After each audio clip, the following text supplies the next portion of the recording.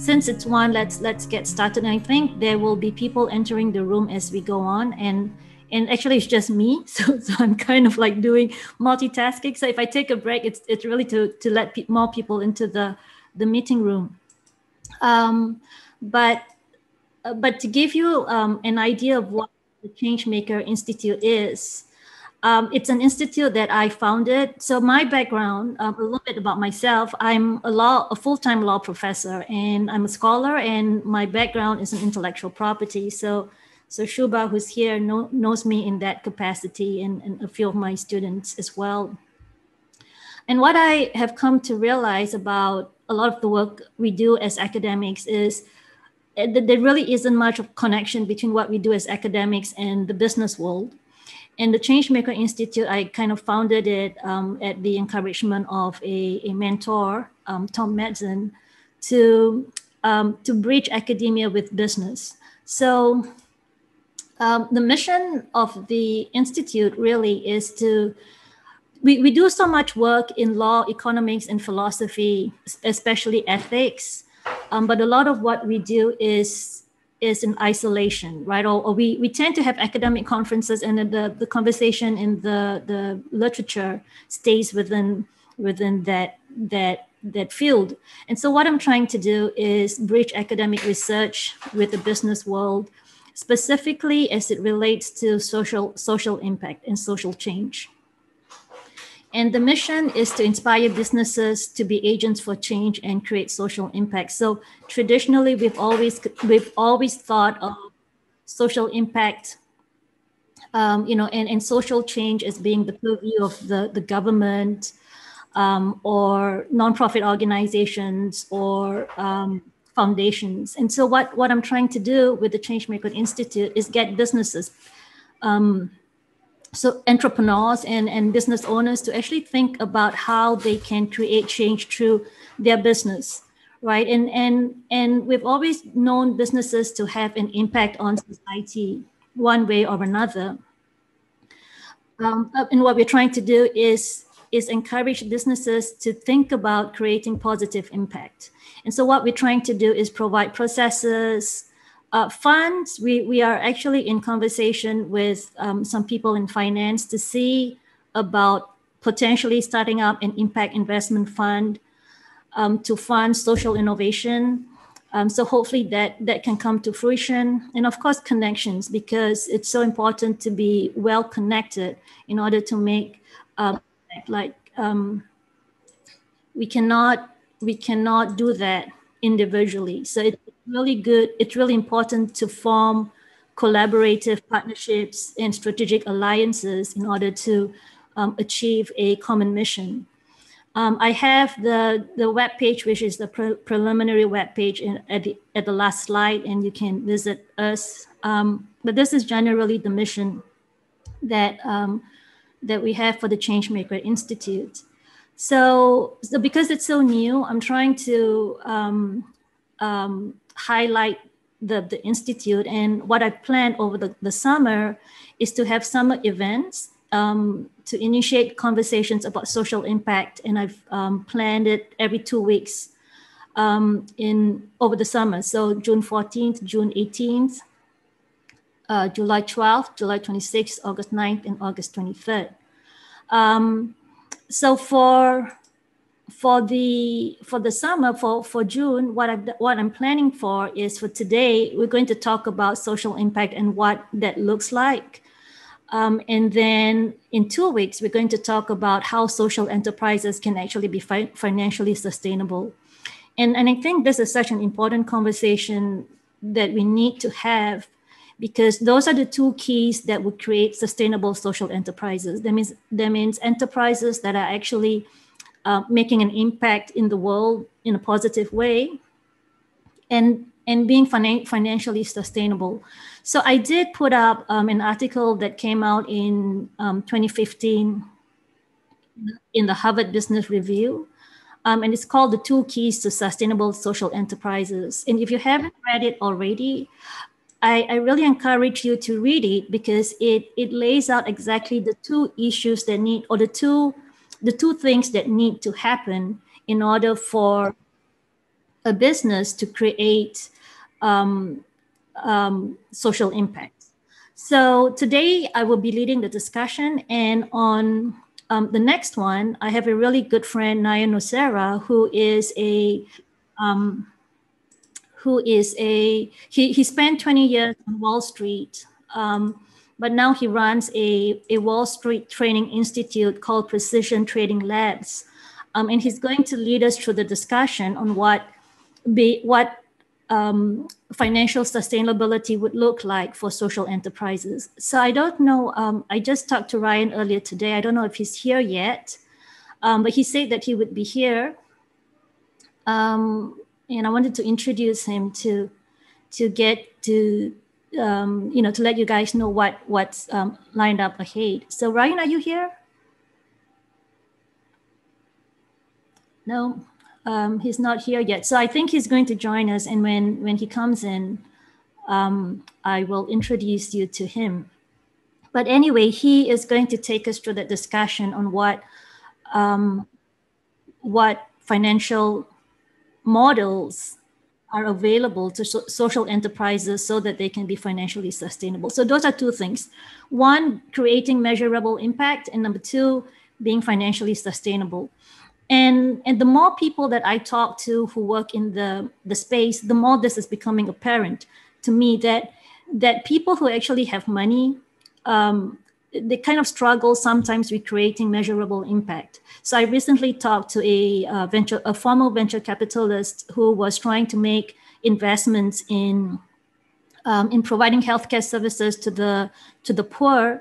One of the problems she faced was the money that she had wasn't being directed to actual impact, like if the impact that she was having or her venture capital firm was having wasn't as impactful as she had hoped. So that's one issue about creating the impact. The other issue, of course, a lot of social entrepreneurs face is, well, how do we become financially sustainable? And Ryan would be able to talk more about this on the next session. But Wall Street is now catching up to how important it is to fund socially impactful enterprises as well, right? So this is the structure, at least or the plan for this for the month of June. The plan for today is I want to keep my remarks short, and I really want to have conversations with you about what you think about social impact and how we can, as businesses, engage, use business practices to actually create sustainable impact. So what I'm going to talk about is, one, what is social impact and why it matters. So I wasn't sure how many of you here are involved with social impact. So I just wanted to get a sense of, first question is, where is everyone connecting from? So Sigourney, I know you're in England. Ryan just got in. But just like a quick feel for where everyone is calling from. And first question, and then second question is, how involved are you with social impact? So that I kind of know whether I need to go into more detail about what social impact is, or whether we can skip through that. So Richard is calling from Ohio. Kathleen is from Austin. Montreal, Calgary, New York. Oh, Gary, you're here. Precision Trading Labs. That's Ryan. So Ryan, I know we were trying to get you to talk about what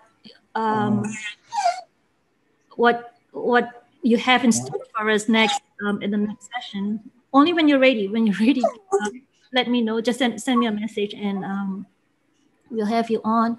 So Claudia is here. I work with Claudia on the Sustainable Development Goals. I'll talk a little bit about that in a little bit, but she's calling in from Miami. Shubha's from Houston, Dallas, works in upstate New York. Craig, I've known Craig for a really long time, since I was a student at Stanford, and he's calling in from San Jose. So, okay, right. So Ryan says he's ready. I want to go back to the slide about being financially sustainable and have Ryan talk a bit about what he has in store for us in the next event. Ryan? Hey, everybody. Hi, Alina. Thank you for having me. I'm going to be brief so that way you can get into your presentation. I'm sorry a few minutes late. I had some technical difficulty. But just to give you my background, I've worked on Wall Street for 17 years, I guess, almost 20. And our next session, I will be talking about being financially stable in your nonprofit and the different models we can use. Like I'll give a Gurmeet Begg style, Thomas Schuh style, and I'm going to get into the real math and metrics behind each, and kind of give a background on different sustainable models we can use on the financial side to keep your nonprofit going. And, if you can raise enough funds to deliver the service that you want for the people you're trying to help, and do that in a financially sustainable way too, you'll be able to help more people and stay in business a lot longer. So I'm going to get into a couple of those models in a little bit more detail at the next session. Thanks, Ryan. Yeah. So that's the other key component to creating sustainable social enterprises, and we'll talk about that in 2 weeks' time. So thanks so much, Ryan, and thanks for the gift of your time and energy. But as back to the agenda for today, yeah, so we have people from all over the world. I remember thinking that there was someone who was calling in from Kenya, I think. I don't see her here, but she was. She told me that she was coming today. So we have different people. We have people from different parts of the world in this call, and I wanted to talk about social impact and why that matters. So I'm not sure how many of us here spend a lot of time on what that means and why that should matter. But I'll just go over the basics, and then when we get to the conversation, then we can I guess up the issues. But that's the first thing that I wanted to do. The other second thing I wanted to do is think about what a social enterprise is and how they create large-scale social impact. So when we talk about social enterprises, Ryan was talking about nonprofits, and a nonprofit is one of the entities that can create social impact. But when we talk about a social enterprise, it's largely a larger group of entities. So you can have a nonprofit working in partnership with a business, but together they form an enterprise or a collaborative effort to create that mission. So we'll talk a little bit about a social enterprise and how a social enterprise can create large-scale social impact. And then I want to leave the last half hour of the event.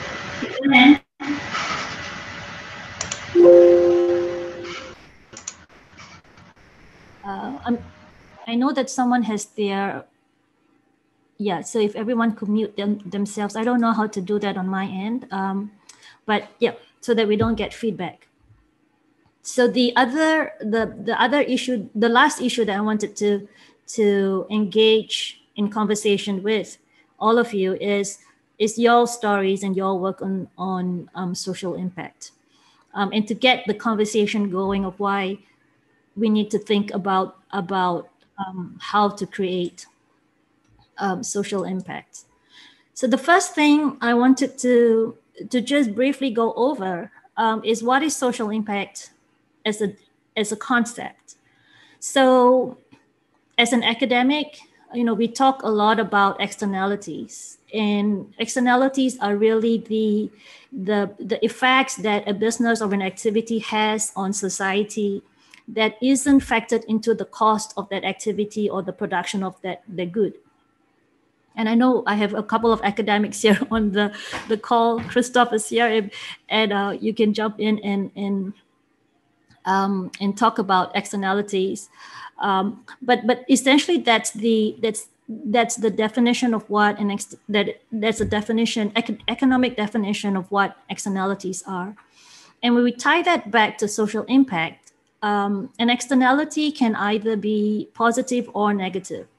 And that's the way with social impact as well. You can either create a positive externality or a positive impact on society through your activity or your business, or you can create a negative impact or a negative externality on your business. And usually the cost that's born from that externality usually lies on, it is transferred onto society, right? So that the benefit or the cost of that externality is usually transferred onto society. And the issue that academics usually try to solve is, well, how do we factor in the price of that benefit or that cost into the price of the product or the activity, right?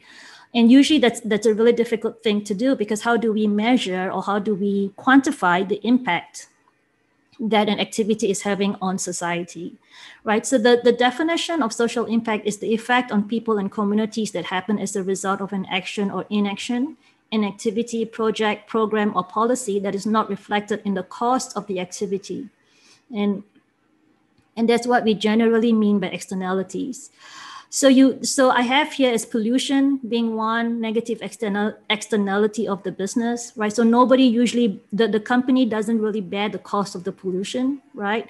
And that cost is usually transferred onto society, right? Unless the only way a company would bear the cost of the pollution is if they get sued for something like nuisance, right? But other than that, the cost is transferred onto society, and we bear the cost of that negative social impact. The converse of that, the opposite thing to think about is positive externality, which is the example that's always given is the lighthouse, right? And that's the famous lighthouse example that Ronald Coase gave about the positive externalities or the positive social impact that's produced by a lighthouse that is contributing and making, giving good things to society by providing navigational light and all that so that they can travel safely. But who is going to create a lighthouse if there's nobody who's going to fund the cost of that benefit, right? The cost of producing that benefit. And there's a whole body of work in academia about how we can do that I'm not going into today. But what I wanted to do with this exercise is to get us thinking about how do we reduce our negative impact and the negative externalities, and how do we increase the positive externalities from our businesses? Why is that conversation important? Why does it matter? It matters because on two levels, right? So as an academic, we always think of, okay, the normative statements, right? It should matter because it's the right thing to do. It should matter because businesses should do this, be socially responsible. But I wanted to highlight that is no longer a normative statement that we are looking at.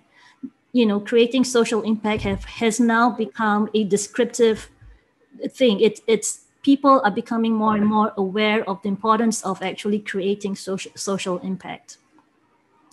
And we see that with the Sustainable Development Goals, that there are 17 goals that the UN has identified that we need to implement by 2030 to actually transform the world. So I have some friends here, Claudia, Scarlett, I think, if you're here, but we're working on how do we achieve these goals within the US and within the international community in 10 years, right? So we're no longer talking about social impact as a normative value, like something good that we should try to achieve. It is something that we need to do now. It's not a descriptive endeavor, it's not a normative endeavor anymore. It's a descriptive endeavor now. So the reason why it's become descriptive is because we are seeing trends in the world that people are more willing to engage with businesses that are sustainable and who have actually a positive mission. So There was a study by Deloitte that shows that 3 out of 4 millennials and Gen Zers, which make up 59% of the global employee base, they actually want to work for companies that are driven by purpose and that make meaningful contributions to society.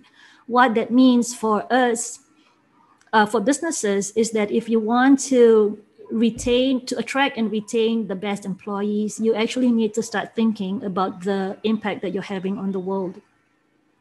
Number two, companies that emphasize social impact tend to generate long-term return on investments for themselves and for the world, in that if they are producing positive impact on the world, what happens is they tend to have more loyal customers. Think Patagonia, for example. They tend to have customers that are willing to pay more for their products. They tend to attract better employees and employees that are willing to stay with them. So it's no longer social impact is no longer something that companies should do, right? Companies that are doing social impact tend to see this, tend to recover or recoup these market rewards. And then the third thing that I wanted to share is that it was so interesting that at the start of the pandemic,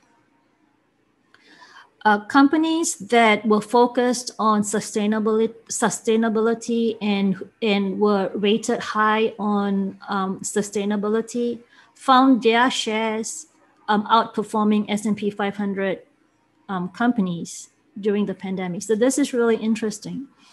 So what I'm trying to say is that the social impact is no longer something that we should do, right? We've moved out of the should to this is something that we actually have to do, that needs to happen. And so that's the importance of this conversation. Right. And the last slide that I have before we start this conversation is that how can a social enterprise create social impact? So a social enterprise can be a nonprofit or a business that is geared towards a social mission, right? So there are 4 different concepts of social impact that was provided by Ashoka. So Ashoka is a nonprofit organization that was founded by Bill Drayton. So he is considered the founder and the father of social entrepreneurs. And Ashoka provided 4 different ways in which a social enterprise can create social impact. So one way a social enterprise can create social impact is to provide a direct service to a community that is in need, right? So for example, you see a poor community that is lacking in educational resources, you go there and you build a school, right? Or you see a community that is poor and who cannot afford medical services, you go there and you build a hospital, right? So those are direct services that are provided to a community. In some situations that can be scaled, right? So for example, Teachers Without Borders, Doctors Without Borders is a good example of how you can scale a direct service so that it reaches more people in more communities. From my conversations, that's not that easy to do because apparently this was new to me, but I had a conversation with an impact investor that said that if a direct service model works with one community, people tend to be jealous about that model and they tend to be competitive and they don't want to scale it, which is really interesting because that seems to go against the notion of wanting to do social good. But that's an interesting concept. But that's one way, right? You have direct service and then you have scaled direct service. The other way that a lot of people focus on is to actually change the system that is preventing, communities from having access to resources, or the systems that are keeping some communities in poverty, or the systems that are keeping, some communities without access to good education, right? So we work on not providing direct services, but changing the system. One good example is a lot of companies are more involved with having diversity, equity, and inclusion policies, right, and implementing that. So you're changing the systems that have actually kept some communities marginalized and not part of the, not an integral part of the business or the economy.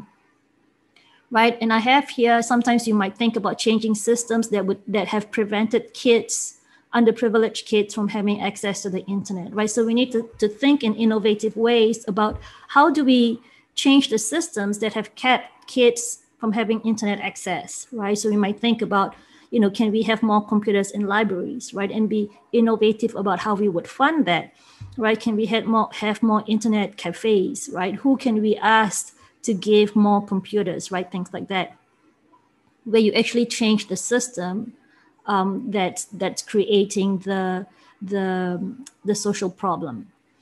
And the last one is where you engage in activities that actually changes an entire framework, right? So you would engage in an activity that, for example, you might work on implementing one of the Sustainable Development Goals, right? Or you might work with an organization that is actually trying to change complete frameworks. And the reason why I have the Sustainable Development Goals here is because that's the aim of the SDGs, right? To really change and transform the inequities and the poverty and the hunger that we see in the world. Ashoka gives the example of democracy as the framework change, right? Where you realize that there is a political, one political system isn't working as well as others. So you change the entire political system, right? So democracy is an example that Ashoka gives. So that's the concept of social impact and what it can do, what we can do, and what social enterprises can do to actually change the way society is structured. So that's what I wanted to start the conversation with, and then open the floor to see what people are thinking about social impact, if they are at all, and some of the work that they are doing in the field to create impact. And I also want to encourage people, as they hear other people speak, to reach out to them if they feel that there is room for collaboration, or they could work together to pursue a common goal, right? So I know some of the individuals in the audience are very connected with social impact. And I know that this may be a new thing, or you might have heard of social impact, and it seemed interesting, but you never really got involved, right? Or never had the opportunity to get involved. Yeah, I want to hear your stories, and of course any questions that you may have.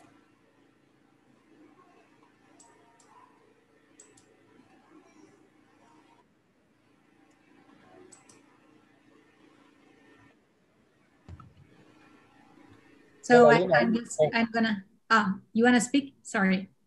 Go ahead. So sorry, I didn't want to interrupt. Go ahead. No. I was just saying that Alina and I have worked together through Catalyst 2030, and our work are in between systems change and framework change. So as a social enterprise here, I'm under the 501c3, which is the nonprofit status.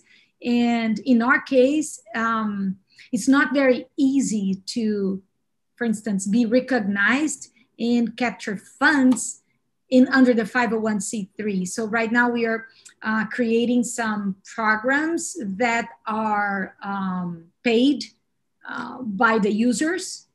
Now we have one called SDG Impact Pledge, where we invite the business, the local business community in Miami to go through a year sustainability training with the involvement with the community partners. So it's very interesting that, Alina, you have outlined just as Ashoka does. And my point is, do you see that companies or organizations under the 501c3 could leave the stigma, the charity stigma, or it's more interested to migrate to a B Corp formation, for instance? Yeah, that's such an interesting conversation, because an interesting question, because when we talk about charity, at least for me, and I'm sure that other people here would have their view as well. When we think about, when someone says charity, I always think of that charity providing free services. You know what I mean? It's very hard. Once you position yourself as a charity, I think it's very hard to then ask the public for money, because there is the expectation that the charity will provide, right? So there is this concept where people will free ride on the positive benefits that you're doing for as long as they can. If there is no way to capture, if there's no way to capture money from them, then they will free ride for as long as possible. And that's a concept that we talk a lot in the intellectual property community. I know Shubha is here, and Shubha may have some thoughts as well. But if you are providing positive benefits as a charity, like the Lighthouse, unless you have a way to exclude people from the benefits of your program, it's going to be very hard to charge them. And your next question was, should you incorporate as a B Corp? So this is my thoughts. I think the B Corp is a very new business entity, but I think people are more willing to pay a B Corp than they would a nonprofit charitable organization. Shubha, do you have any thoughts? First of all, Alina, I think this is such a great project, so thank you for launching it, and it's good to be participating. I think there's so much here. I don't have any really direct thoughts about the B Corp versus the benefit corporation. I think one needs to think about the community one wants to organize in, the state, what types of services and how they will be provided. They can vary, and that this might be a longer conversation, not an overwhelming one, but maybe longer than what we see here. I know not all states recognize the B Corporation. I know there may be some limits, but certainly the tax treatment of nonprofits is going through a lot of changes, as I know. So I think one needs to be alert to that. But the broader question, I guess, as part of the conversation, not to change the direction about what the social impact, what it means for me, for my work. I work with the tech commercialization program here in Syracuse University in upstate New York, and it's something that I've done in other universities as well. Like Alina, I'm a professor at a law school, but I'm very much connected with business schools as well, and engineering. And so I think the biggest social impact issue is, how do you get people who have ideas, how do you get them to develop them in ways that realize that impact? The one I guess quibble I would have with the externality approach is that externalities are often unconscious. I think they happen. Companies, organizations are seeking profits, but there are these other external, negative costs and positive benefits that are realized. But when you're talking about social impact, I think the starting point should be that it's more goal-oriented. We have certain goals. We know that we want to have certain types of impacts. And I see social impact as partly a question of understanding other goals, a broader sense of social accounting in terms of how we do business, first of all, but just how we organize the various activities that we do. So I think where I come from with this is on this issue of tapping creativity, tapping innovation and entrepreneurship. And we're doing this in sort of a university context in upstate New York, with the State University of New York system, with various private universities like RPI. But I think there are other organizations too that, how do you tap students? Not just simply individuals who are working in research labs or other types of incubator type settings.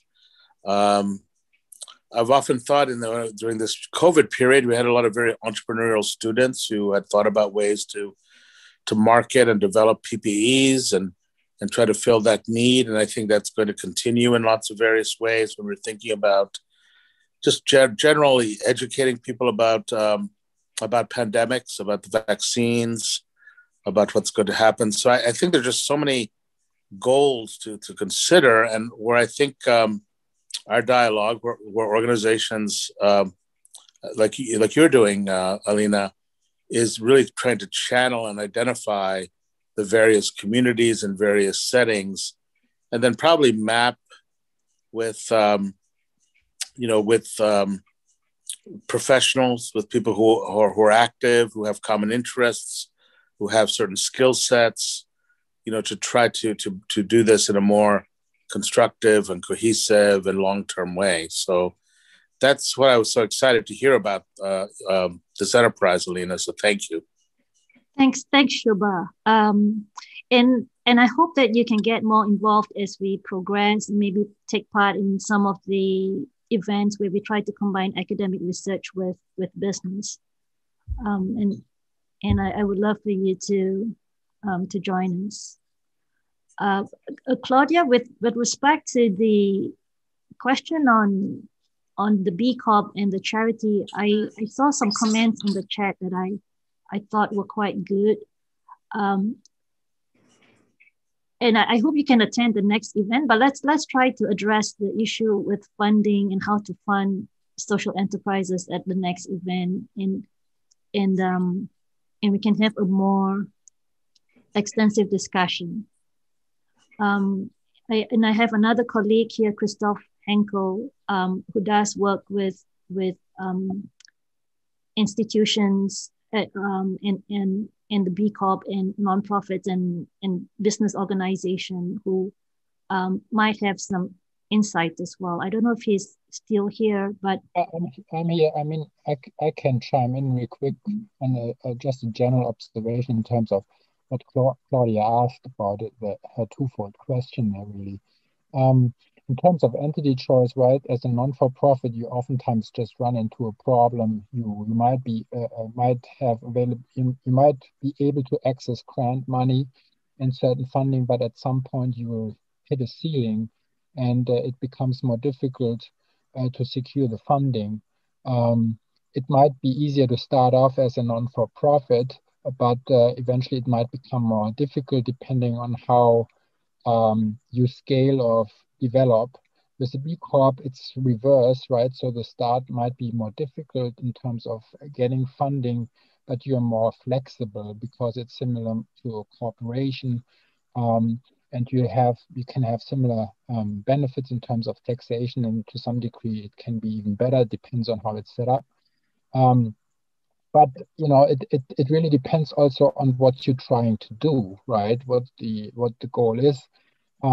And this is something that Shubha referred, right? So some of these goals, and this is just something from my observation, is a lot of millennials and Gen Zs and students and others that I work with, entrepreneurs, for them, the social impact and sustainability is a natural, right? They pursue this without necessarily thinking about it. And so in that sense, I think it is really important to help them continue on that. And this is the biggest challenge, right, with these early startups and entrepreneurs, because once they get a job at, let's say, a tech company like Apple or somewhere else, they don't have necessarily the interest or the time to pursue their projects that they are so committed to, right? That's one point. Now, with regard to the other question that Claudia raised in terms of commercializing, I do think there is an increased erosion there. What I mean by this is that you can see a lot of companies that start out with a sustainability goal or with a social impact purpose to go more into the commercial arena. And this has to do with funding, right? And I can give you an example. Versity Tutors, for example, they want to now go public. It's a company that provides online teaching access to to people who don't necessarily have access to other educational institutions. And so it's a very important business or a goal that they set for themselves, but they now want to go public. And the way they do this with what's called a SPAC or open a blank check company. And this is where I'm seeing this, right? So where a lot of investors are now focusing on these companies that are pursuing these goals because they are doing better, because of the commitment that the people have that work in these businesses. So I do think there is an erosion. Then there's a possibility there that some of this is lost if it is commercialized like this, and if they lose control over these businesses. But we can talk about this more in another session. I just wanted to throw this in here.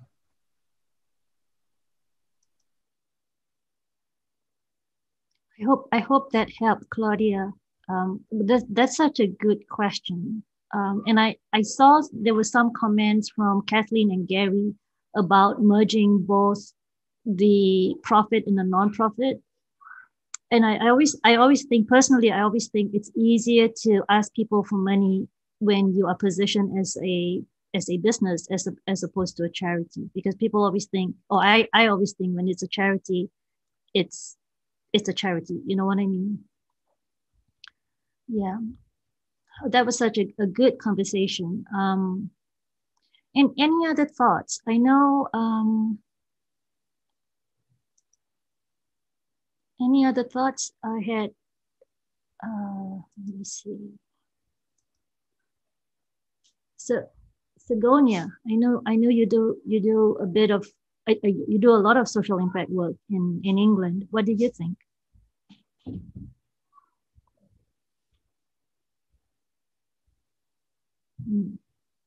Maybe you stepped out. Yeah. Does anyone have any other thoughts about social impact? What about Vero? Vero, are you here? I see your comment about being a fan of social impact movement. Yeah. Yes, I'm Claudia's #1 fan. How? I admire the organization mission a lot. I think they are doing a great job teaching us all about the Sustainable Development Goals, and I try to participate and support all the activities they do, and I also help other organizations with women empowerment, that SDG #5, gender equality. And I'm part of the board of Miami Youth Orchestra, because I think the access to arts and education, it's very important, and it helps kids a lot with their academic performances.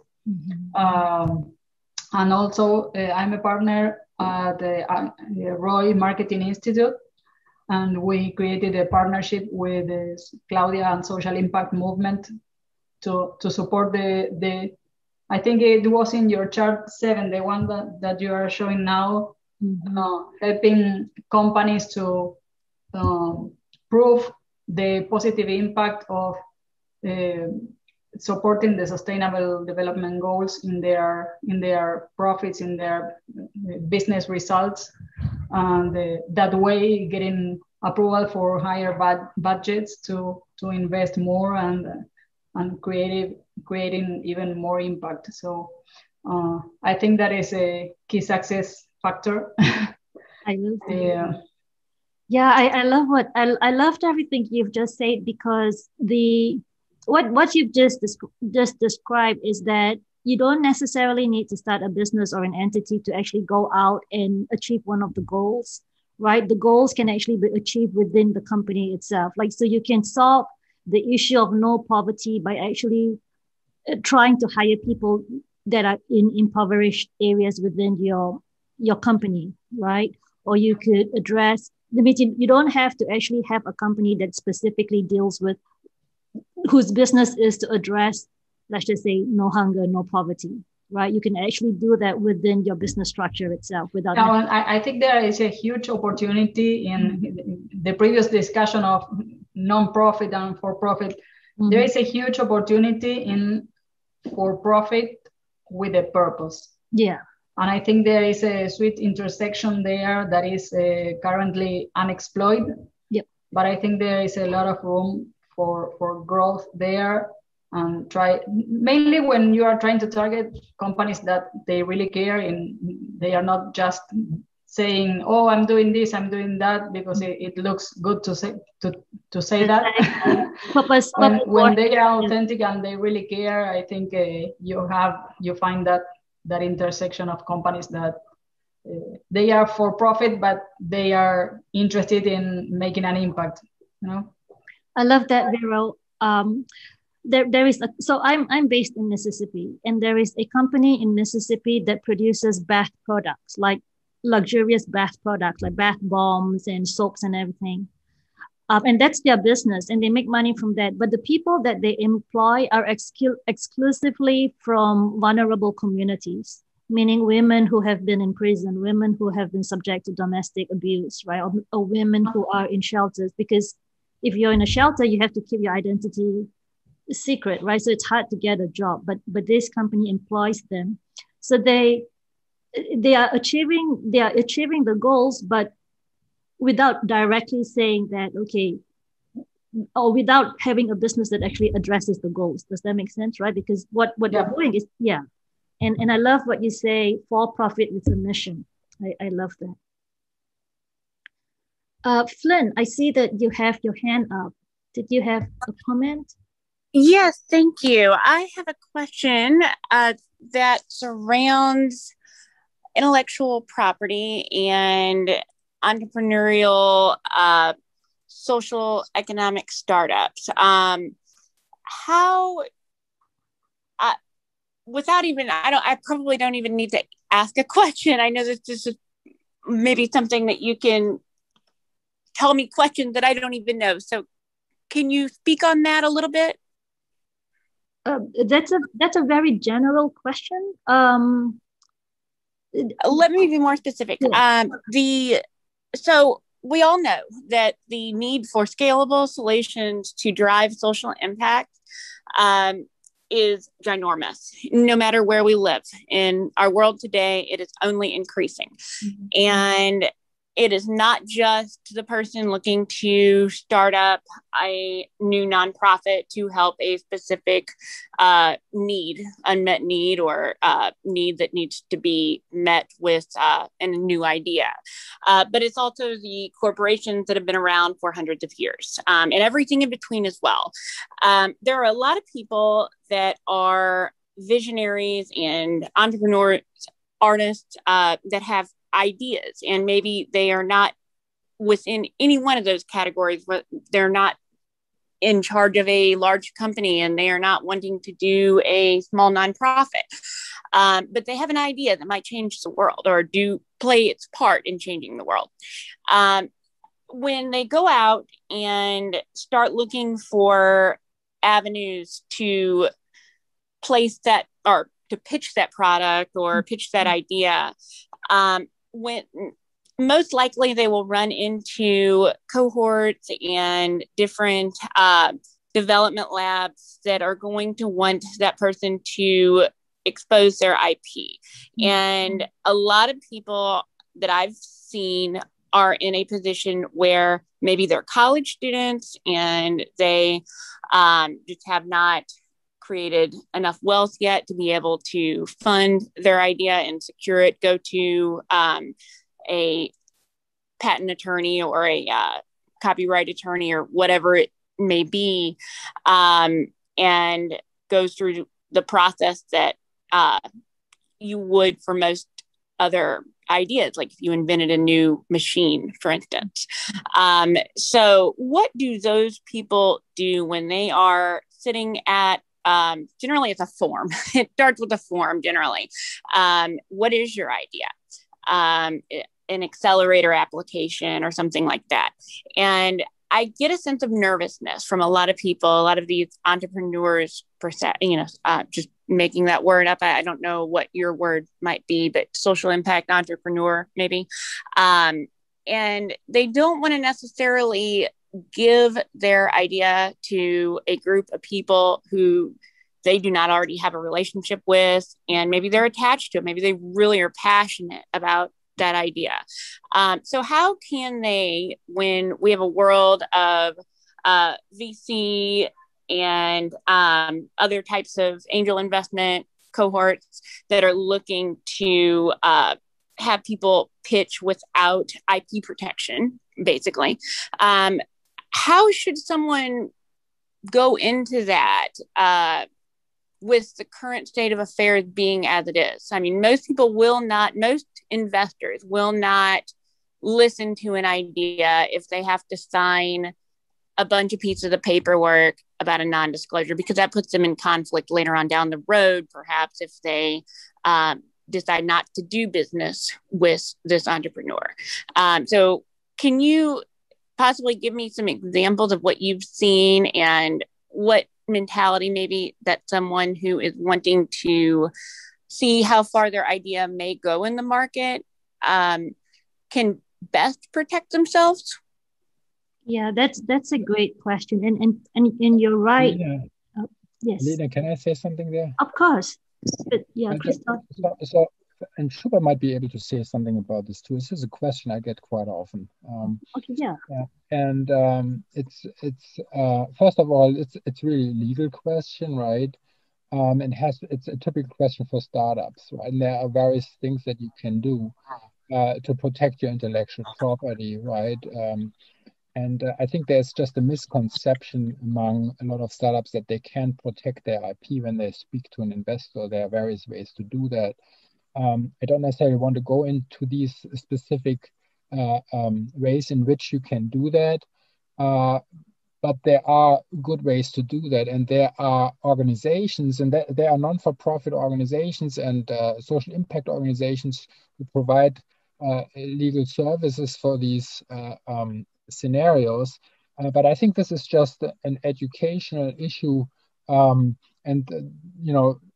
run across this when I work with entrepreneurs, with startups,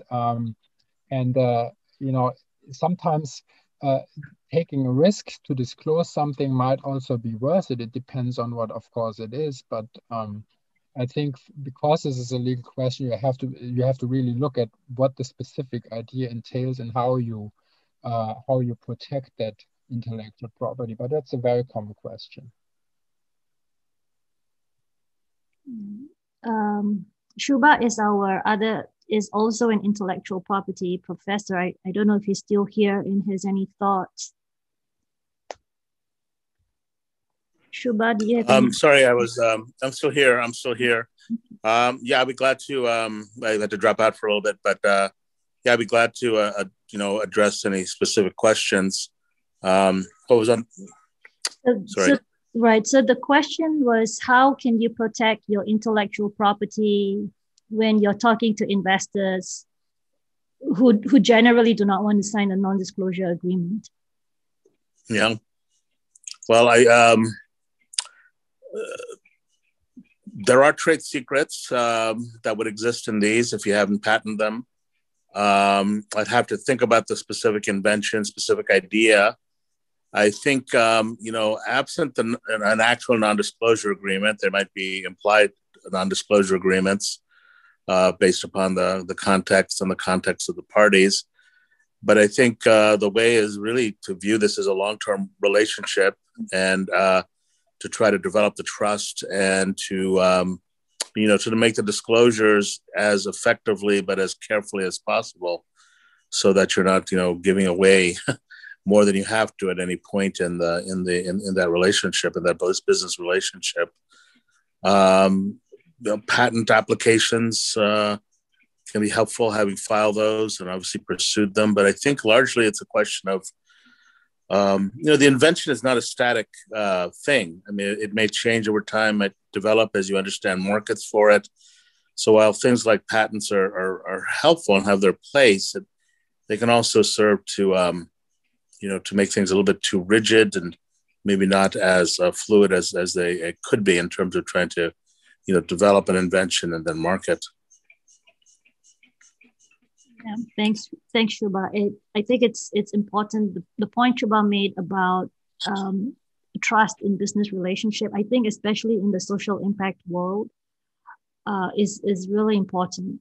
And I guess this is just a non-formal comment. Like there's the formal comment that all academics will give you, and then there's the informal comment. I think you need to separate to be able to identify the people that will take advantage of you, what's generally called like the sharks, and separate them from the people who genuinely want to help you, the dolphins. So you want to avoid, you want to be able to know who would take your idea and run with it, and try to limit interaction with them and not disclose, and then slowly build relationships of trust with people that you think can support you. And then as the relationship develops, then you slowly disclose more and more. That's kind of like the informal answer besides the academic responses. Like my response would be the same as what Shubha and Christoph say, formally, but on a soft skill level, I would say that. Okay. Well, I would just add one other thing from my experience in terms of building that trust, which is so important, right? There are incubators that focus on B corporations and companies that focus on social impact. And I think that's probably the best starting point in order to find that community that you can trust more. Of course, when you go further and you work with 1871 or Excombat in California, you have to read their contracts, right? And you might need some advice in terms of how, once they invest, you need to kind of inform yourself, and these inventors need to inform themselves. But I think the best starting point in order to build these relationships are these incubators that focus, for example, on B Corps in the Delaware Valley, for example. Yeah, that's a good point about trust. So I want to be respectful of everyone's time and make sure that we end on time. So I want to keep this conversation going over the course of the summer. So information about us. Here's the website that you can visit, and if you want to chat with me, there is a link to my calendar on the website, and then here's my email address. But I really want to encourage you to attend the next session, Being Financially Sustainable, that Ryan will lead. And that's 2 weeks from today. And I'm presuming 1 o'clock, but the event will be sent out through LinkedIn as well. And the last thing that I wanted to mention, there was a question about whether the slides will be made available. So I'll make the slides available to the LinkedIn page as well. So if you go to the LinkedIn event page where you got the link to come in, or you get the invitation for the event, I'll put the slides up there. So that there was a question that was asked. So the slides will be available there. Right. So I hope to see you guys, everyone, again in 2 weeks, and keep the conversation going, so that by the end of the summer, we have the tools and resources we need to be able to then, run with our social enterprises. So thank you, and have a great afternoon. Bye. Thank you, Lina. Thank you. Thank you. Thank you.